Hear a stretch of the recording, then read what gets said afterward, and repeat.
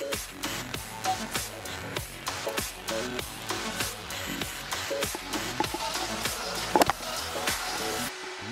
back to Race Day Live.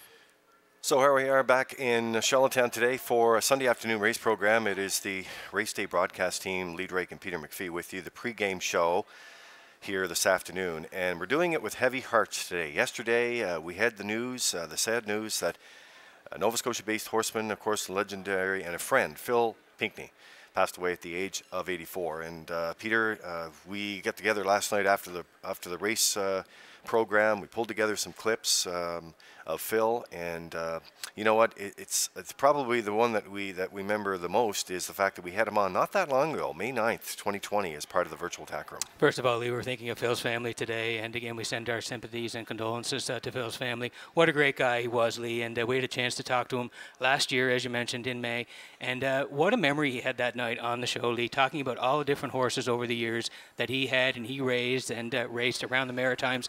And actually in North America, he developed a lot of great horses over the year. We'll touch on some of those. But again, what we remember about Phil most is just how great a guy he was and what a true gentleman he was, Lee. Everybody you've talked to in the last few days has said the same thing. What a great horseman, but what a great guy. What a great guy. And, you know, one thing about it was the respect that he had from fellow horse people. Phil had it, he earned it, and he deserved it. And, you know, we had a chance to talk to him about so many great moments in his career. And, you know, the one that stands out is the one that we were working the desk that night back in 2007. It was part of the Gold Cup and Saucer trial. He had Ashton Gale in that race. And, boy, I'll tell you, it is just to hear him even talk about it, which we will in just a few minutes. But that was a special moment on our night that night. It's still probably, Lee, the best moment I've had during our show here. And that says a lot about what we've done over the years on the Race Day show. But that night here at the driving park was something else. When he tipped that horse 3 wide up the backstretch, the crowd, the noise was unbelievable. It went to another level that night. And you'll see it when they come down the stretch, just the reaction of the fans. And Lee, it was some night here at the driving park. So a tribute today to the late Phil Pinkney on the Race Day broadcast. And we're going to take you to that clip right now as Phil talks about that night, that race back in 2007. Well, Phil, I just want to ask you, Phil, he's one of my favorite horses of all time. And that night that he won that trial, Lee and I were working the desk. I don't know if I've heard the crowd louder at the CDP since I've been working there, and I've been doing it for 15 years, Phil. So I'd like to know your thoughts going into that race. That night he won the trial. What were your thoughts heading into the race? I don't know. I was just hoping that we could put on a good show, and he seemed good. He seemed good that year, and he just was, you know, he was just a good horse, like, you know. And I was hoping that we could get a good trip and put on a good showing, like, you know. It's pretty tough when you race with them kind of horses. But anyway, we ended up. I think we had things worked out good. We had a really good trip in that race, maybe a second over trip or third over trip, and when I moved him out, he kind of just blew by them, and he seemed to be really sharp and good, and I'll never forget I think that he come back to the winter circuit. We got a standing ovation there, and I couldn't, you know, it was quite a thrill, really, and I was some happy for the owners because, you know, they're such nice people and put a lot of effort in it, and it was a great race. Kid, Ashton Gale, Mary Mad Hanover. Here they come. There they go. They're off and pacing and top luck along the rail, leaving out.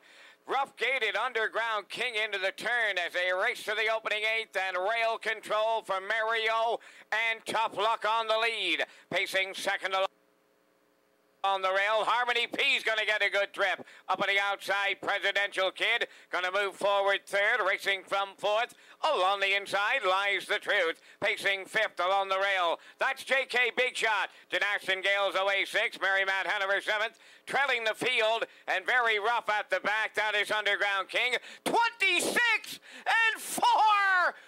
Boom! Just like that, that is Mario Bayarjan and top luck in the early going here. Up the upper turn and down the stretch. They're in front of us first time around.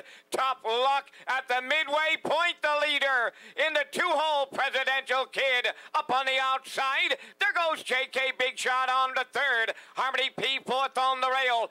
Ashton Gale gets second over, covering the outside. Fifth, Lies the Truth. Sixth at the rail. Into the turn, Mary Matt Hanover. Seventh to the outside. Underground King, the trailer. 55 and 4 for an opening half mile. Halfway up the backstretch, going to 3/4 next. And the leader, Top Luck, coming 3 wide on the outside.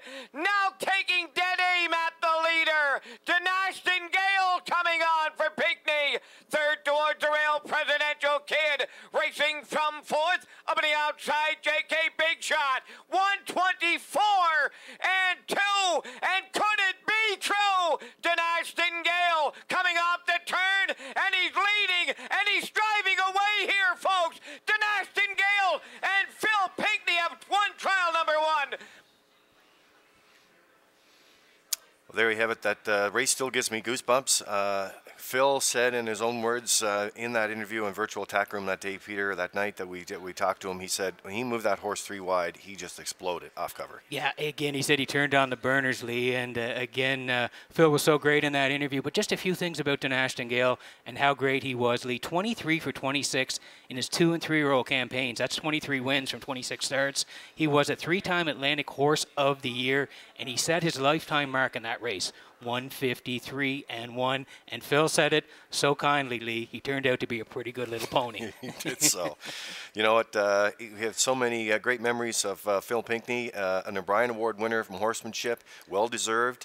And also, I guess if you're going to look at history and moments in history, Peter, the one that I remember as well when it comes to the Gold Cup and Saucer was the race, of course, Rev Your Engine, which was many considered the best stretch drive in the history of the Cup back in 1986. And we get a picture of it here.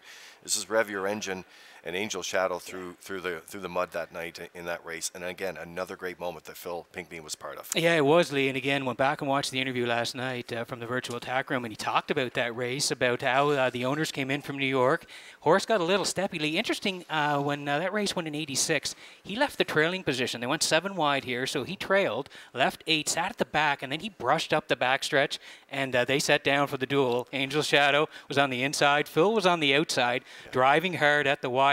And Phil said in the interview, I'm not sure if I got up. Well, we know he did get up to win it. Yeah. And he said, what I remember, Lee, is he was just so happy for everyone else. That's the kind of guy Phil was. Yeah. He'd win a big race and say, I was so happy for everyone else. That's right. He mentioned the owners quite frequently in his interviews that night. And just the way that that he treated everyone. He had such respect, whether you went to visit him at the barn or whether he was here on this track or any other track that he went to. And he's been all over, not only in Canada and the U.S. So we're thinking of Phil Pinkney today and his family, and there is the shot right there. I know Ocean 100 posted this on their social media feeds when the story broke yesterday, and I think the shot just says it all. It's sort of a sort of a going away. It captures everything. It captures everything, Lee. It says it all right there. Just a gentle smile, and you can tell he's such a kind gentleman, and Lee respected by everyone in the harness racing community. A tribute today to the late Phil Pinkney.